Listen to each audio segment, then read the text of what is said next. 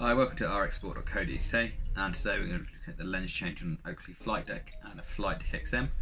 Both use the same system, one goggle's just a little bit bigger than the other. So to remove the lens, the easiest way is to put your hand on the inside there, just pull the frame away and it will release all the way around.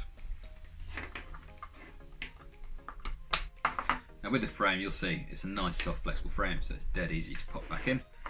Easiest way to describe it, it's a bit like a Ziploc bag. So what we want to be doing is getting this seam on the inside of the frame and that seam there just lining up. So to refit the lens, all we're going to do is give the frame a little squeeze, and you'll see you've got the little gap there. That lines up with this lug here. Pop that in first of all, give it a little squeeze, and once that's in, you can just work your way around the frame. Tend to work around the bottom first, and as you see that seam just fits in there perfectly. Do the top corners, just hook it in, and then just give it a little squeeze at the top.